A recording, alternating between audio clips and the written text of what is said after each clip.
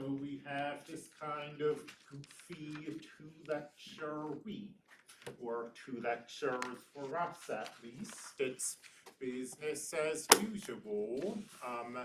There will be 2 assignments up because the 3.8 assignment didn't get posted. Sorry about that. I wrote all of those over the summer, and at some point I stopped posting them. I don't know. I must have figured I'd do it later, but I need to get that corrected. So I'll get on that.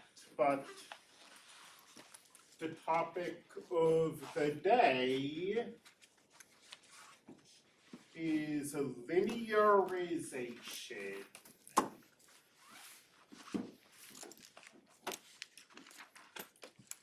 And the topic of the day, as I've chosen to call it, is really an old topic, given a new name. So linearizations are really just tangent lines. So let's remind ourselves, a tangent line is a line through a point whose slope is the derivative. So when we first talked about tangent lines, it was back when we didn't really have any good way of finding derivatives, but now we do, and finding tangent lines is hopefully relatively straightforward. You done writing? Okay. Example. Let's find the line tangent to f of x equals no need for anything complicated here. F of x equals the sine of x at the point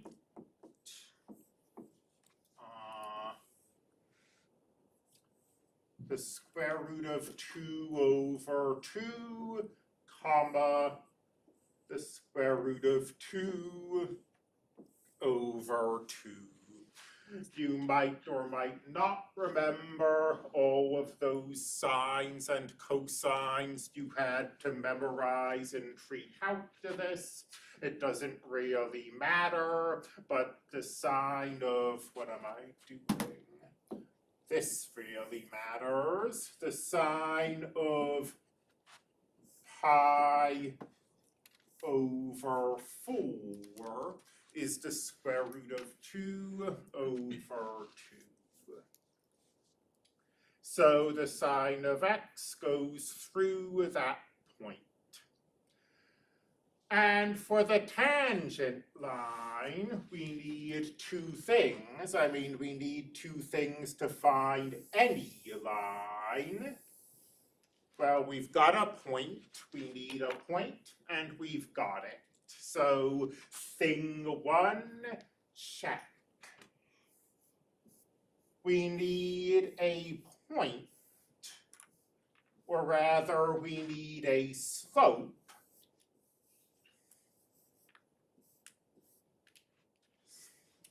And the slope is going to come from the derivative. So the derivative of the sine is the cosine. We take that pi over 4, and the derivative at pi pi over 4 is, as it happens, also the square root of 2 over 2. Pi over 4 is the angle where the sine and the cosine are the same. And then once we have a point and we have a slope, we can find the equation of a line. I mean, let's just use the point slope form.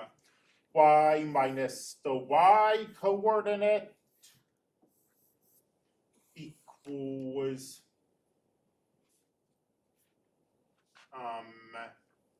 y minus the y coordinate. Sorry, sleeping in for all those days seems to have scrambled my brain. It equals the slope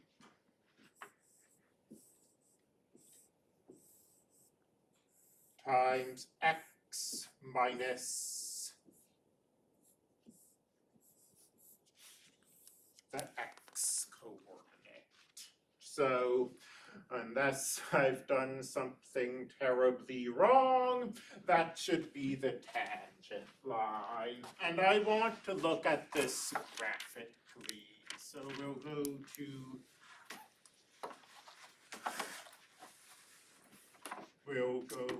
to, sorry, I not show political stuff in my class of my own volition. We'll go to Desmos.com, and this is, let's see, y minus the y coordinate minus the y coordinate equals the slope times x minus the x coordinate.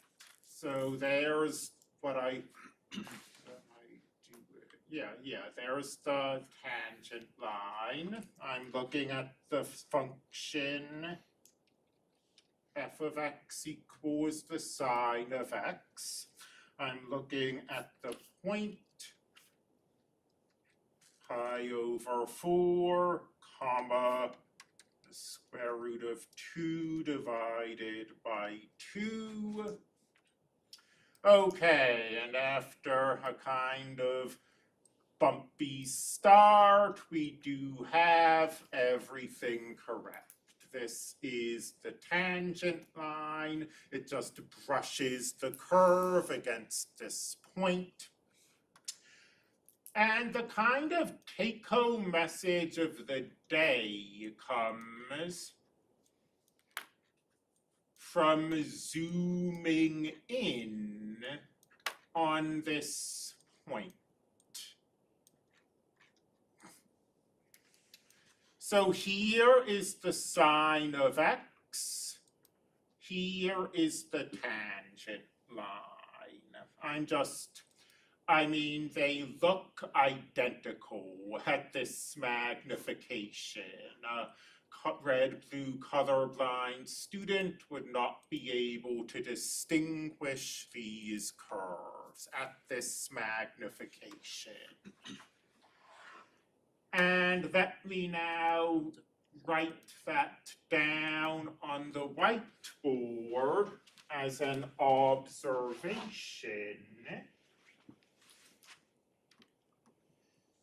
Near the point x0, comma, y0,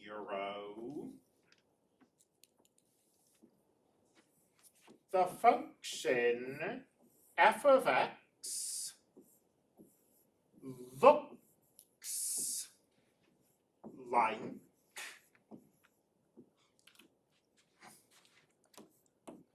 the tangent line.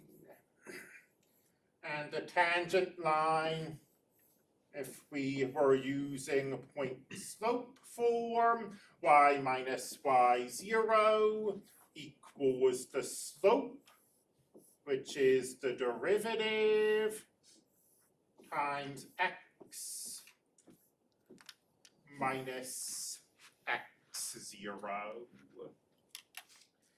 And let's take that y0 over to the right. It's more traditional to have y by itself.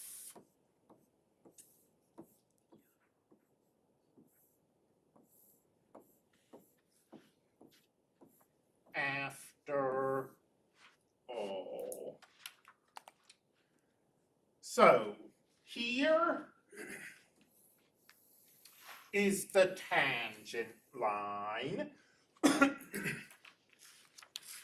And this tangent line is also called the linearization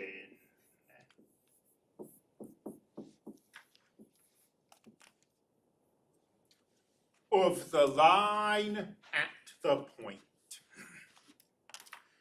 So when I said that the linearization, I said this back on the first frame, when I said that the linearization was really just an old topic, the tangent line, given another name, I was being extremely literal. The linearization at a point is the tangent line at the point. So what's the significance of this? Well, the significance of the linearization is related to this statement, that the line and the function look the same near the point.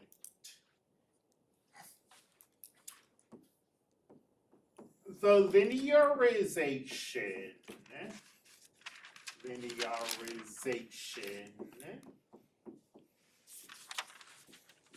is used as an approximation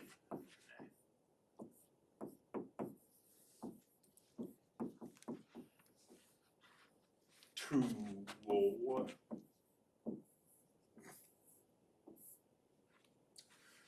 If you're only interested in what a function is doing near some value, you can replace a complicated function with a straight line. And again, as long as you're only interested in what happens near some point, so in this case, if we're only interested in what happens near the point, pi over 4, comma, square root of 2 over 2, then we can just replace the sine function with this line, and there's basically no harm done. I mean, if you're working in the real world, you're already rounding, right? I mean, you're not keeping an infinite number of decimals. You see that Desmos is keeping just 0.7071 in place of the square root of 2 over 2. So if we're rounding to just 4 decimal places, we could afford to go out a little.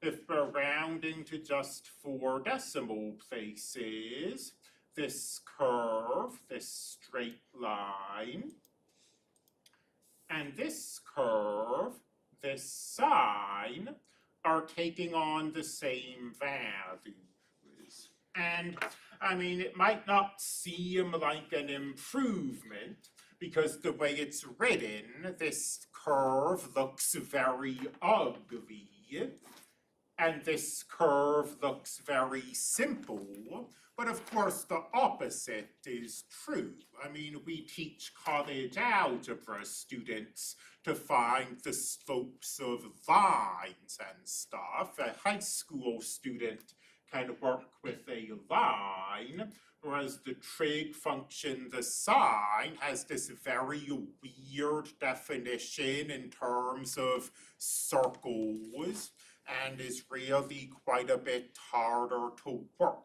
with. So the idea of linearization, once again, just summarizing what I've been saying, is to replace complicated functions with simple functions. We don't, or we can't, let's say, really dig into the applications of linearization in Math 151. This really starts getting its power, visibly demonstrated in maybe a differential equations course. But I can sort of at least touch on one application of linearization, which is using calculus to try to predict the future. So, sadly, a little less glamorous than that might make it sound. But let's say we're in some kind of applied situation, maybe the old marginal cost situation, where x is the number of units manufactured, and y is the profit.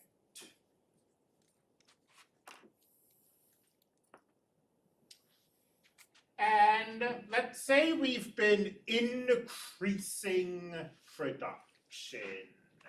So up to the number of units that are currently being manufactured, we can generate some kind of curve. And we want to know, so what happens if we up production? What happens to our profit? Does it go up? Does it go down? What happens to it?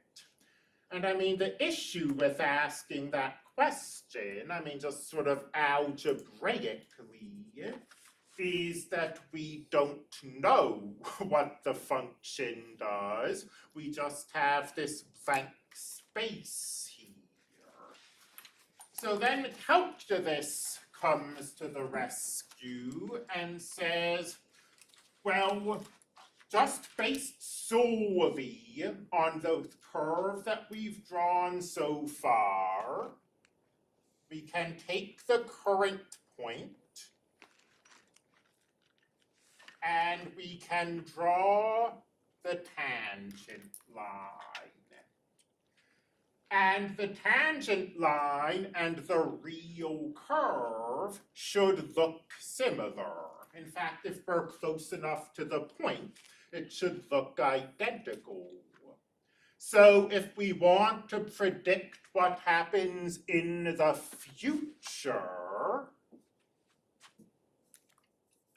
we can look at what the tangent line is doing in the future, and then use the tangent line to approximate the value of the profit, to approximate the real value.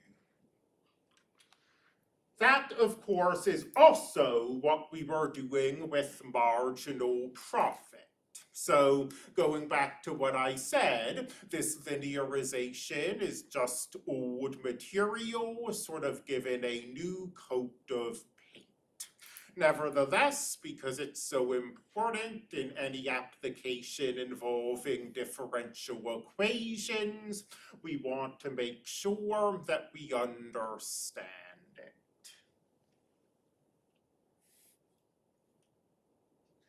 Does anybody have any questions before I keep going?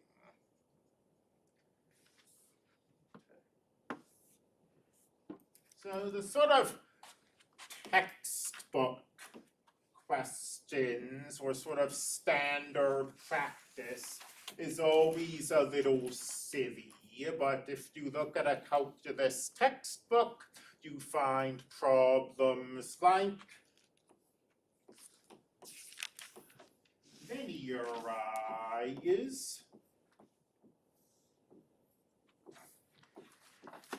f of x equals the square root of x at the point 4, 2.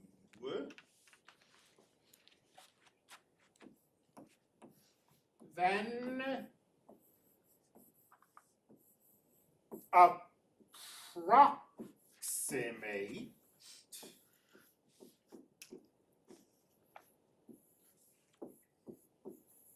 the square root of 4.0017.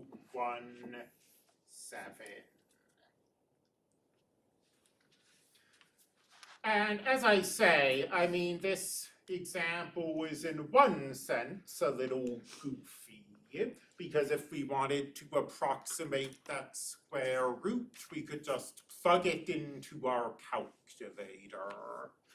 But what this is trying to get at is this idea that we can use these linearizations as approximation tools. So even if this isn't necessarily how we'd approach this square root in the real world, let's obey the instructions, find the linearization, and then do the approximation. The linearization is the tangent line. Y equals y0, thus the derivative times x minus x0. And I guess if I had to pinpoint the place where students sometimes struggle, it's that they get a little ahead of themselves and try to use that 4.0017 in the linearization. And that is not an appropriate thing to do. We are linearizing around this point, and those are the values that show up in the linearization. And just to make sure I'm not sort of moving too fast for anyone, we're using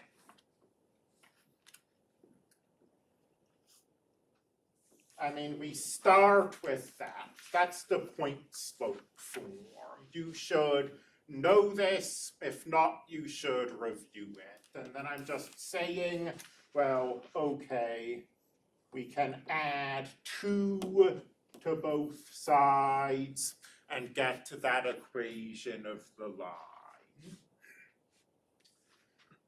So the only thing we really need for this linearization, click the eraser instead. The only thing we really need for this first step is we need to know what that derivative is. Once we found the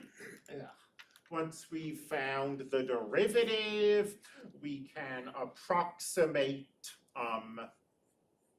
the square root that we're asked for using this linearization. And hopefully, I mean, I don't have to hope. I've looked at your tests. Everyone seems pretty confident with these elementary derivatives. The derivative of the square root is 1 over 2 times the square root of x. Using the power rule there, remember that the square root is the 1/2 power. So f prime of 4 equals 1 over 2 times the square root of 4. The square root of 4 is 2. 2 times 2 is 4.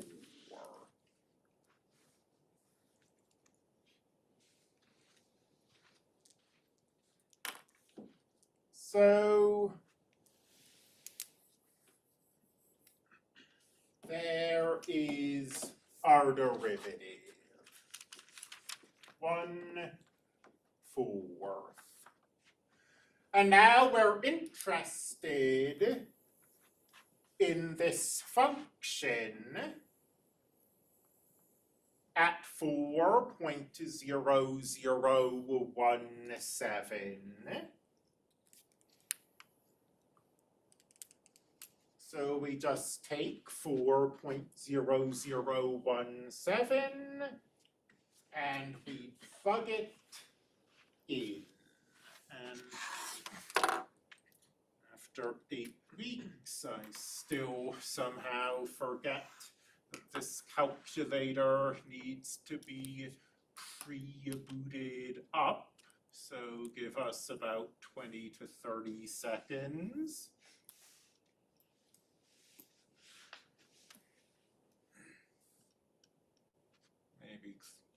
Maybe I'm exaggerating. Maybe that's closer to 15. Move stuff around the screen so I can see. 2 plus 1/4. Let's go back and forth. 2 plus 1/4 times 4.0017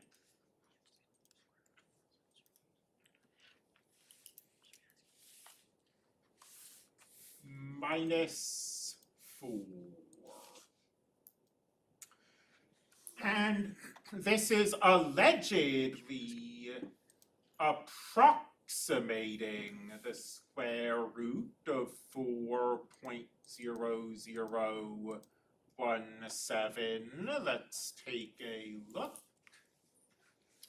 It is, and it's doing quite a good job of it. So our approximation is accurate up to 6 decimal places. That is, this number up here, our approximation, is just what we'd get if we took our real square root and rounded it to 6 decimal faces. So as long as we are close to the value we linearize around, linearizations give very good approximations. And I've left this sort of implicit, maybe. Let me say it explicitly. A linearization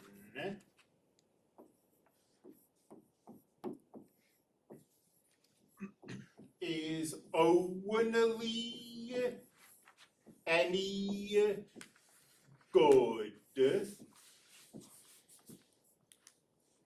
near the value you linearized around.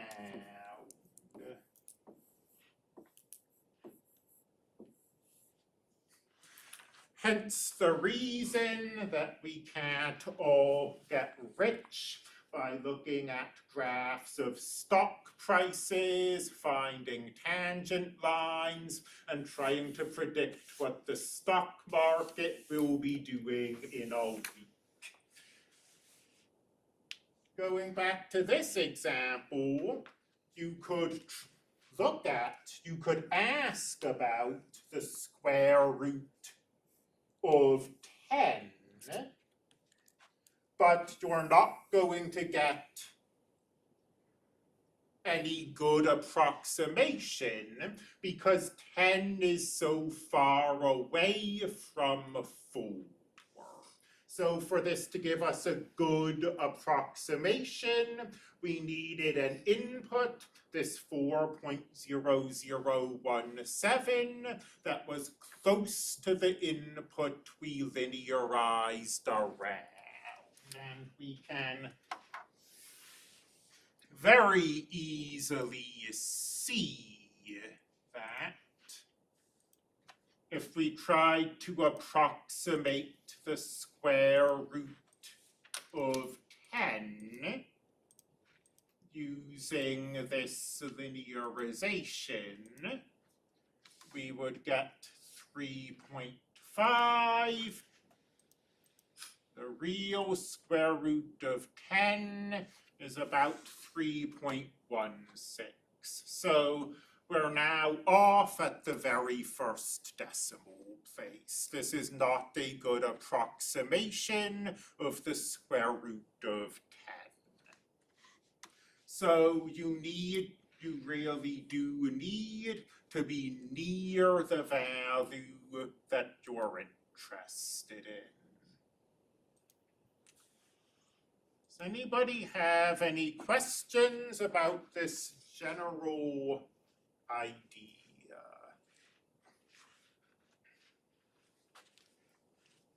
Then let's have you do a quick variation on the problem we just did. Instead of the square root, let's have you take a look at the cube root at the point 8, 2.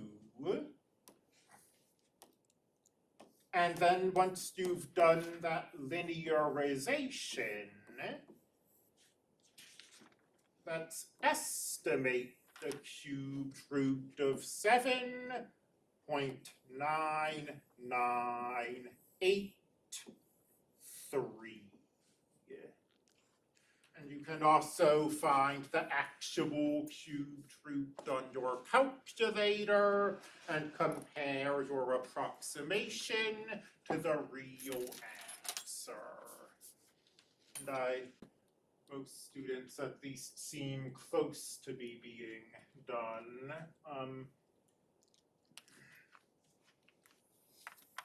So just maybe touching on the highlights. F of x equals x to the 1/3, remember? So f prime of x is 1/3 x to the negative 2/3, or 1/3 times x to the positive 2/3, and you're maybe less likely to just do this in your head than you were with the square root example, but this should be 1/12. And you, as I say, you could just plug that into your calculator if that's not clear to you, but x to the 2/3 is the cubed root squared. So the cubed root is 2, the cubed root squared is 4, 4 times 3 is 12. Or you could use your calculator, as I say. So if we use L for the linearization, it's the y value plus the derivative times x minus the x value, and then the x value that we're interested in is that. I guess another error I sometimes see is that students will use their calculator to find the root that I just asked you to estimate. And then once you've found the cubed root, take that and plug it in for x. But that's, again, not really what we're doing here. We've got this value of x we're interested in. We plug it into our calculator. We get whatever we get. Does someone want to give me a decimal? 1.999.